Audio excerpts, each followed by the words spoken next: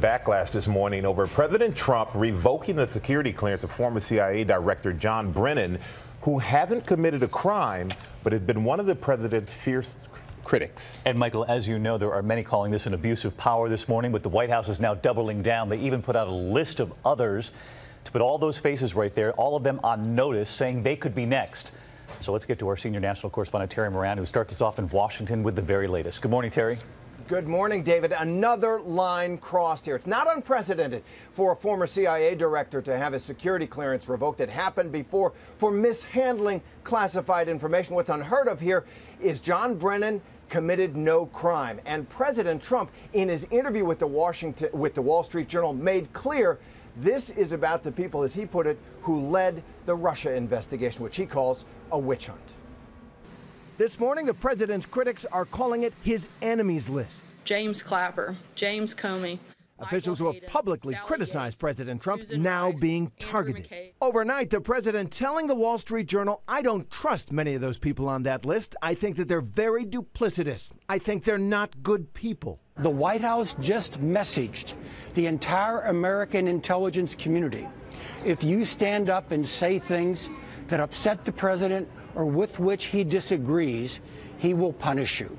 The president has taken the unprecedented step of revoking the security clearance of one of his fiercest critics, former CIA Director John Brennan, and he's reviewing security clearances for 9 other current and former officials. I've seen this type of behavior and actions on the part of foreign tyrants. I never, ever thought that I would see it here in the United States. As the head of the CIA under President Obama, Brennan presented evidence of Russian interference to President-elect Trump. The president lashing out to the Wall Street Journal, I call it the rigged witch hunt. It is a sham, and these people led it, adding, so I think it's something that had to be done. The White House insists this is not about settling scores or trying to silence the career intelligence official who served under both Republicans and Democrats. Instead, they cite erratic behavior and wild outbursts on the internet. Mr. Brennan's line and recent conduct, characterized by increasingly frenzied commentary, is wholly inconsistent with access to the nation's most closely held secrets.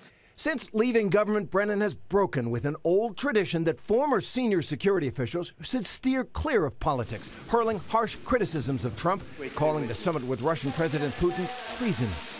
And earlier this week tweeting, seems like you will never understand what it means to be president, nor what it takes to be a good, decent, and honest person. So disheartening, so dangerous for our nation. Nearly 4.1 million Americans have security clearances, including 1.3 million with top secret clearances. Former officials keep those clearances so they can be called back into service in times of crisis and provide guidance and expertise. If security clearances are now going to become a political tool in the hands of individuals such as Mr. Trump, that, I think, will send a very, very chilling message to individuals in the government.